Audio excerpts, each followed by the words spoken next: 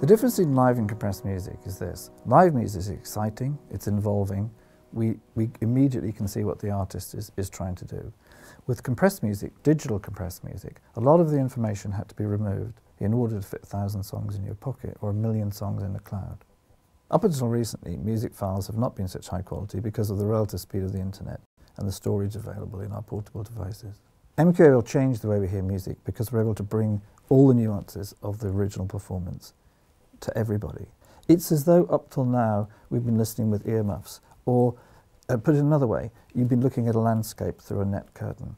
We're taking away the distractors, the things that get in the way of you enjoying the music. That's what MQA does. It hasn't been done before because until recently there wasn't so much understanding of exactly how it is that we listen, how it is that the sounds of nature, the sounds of the real world impact us. And when we listen to music, we want to be hearing the sounds naturally.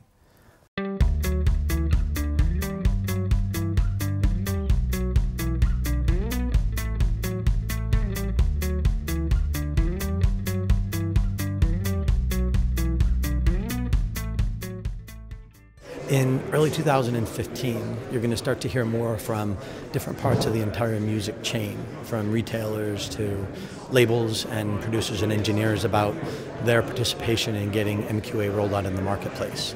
So Bob and the Meridian team and the entire MQA engineering team have been very involved in making sure that everyone from artists to digital encoding companies to the labels understand exactly how this is going to get rolled out. This should affect the music industry because it enables them to reconnect the artist to the fan.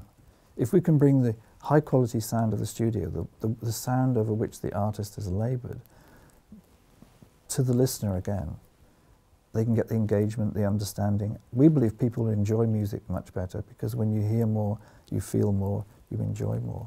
We've been on this journey quite some time because we have a passion for music and a passion for sound quality, because good sound gives us the involvement in the music that we know about. The reason we're doing this is that we're trying to make music better for everybody.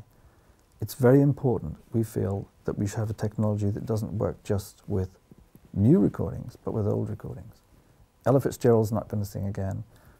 Alfred Brendel's not going to play again. We have to bring that music out of the archive as well as the modern music so that people can enjoy what they did. The art is so important, and if you bring the sound, you can understand exactly what it was they were trying to do. MQA is a revolutionary new British technology that allows us to capture the nuance and all the detail of the original music performance, but to put it into a file that's small enough to download or to stream today.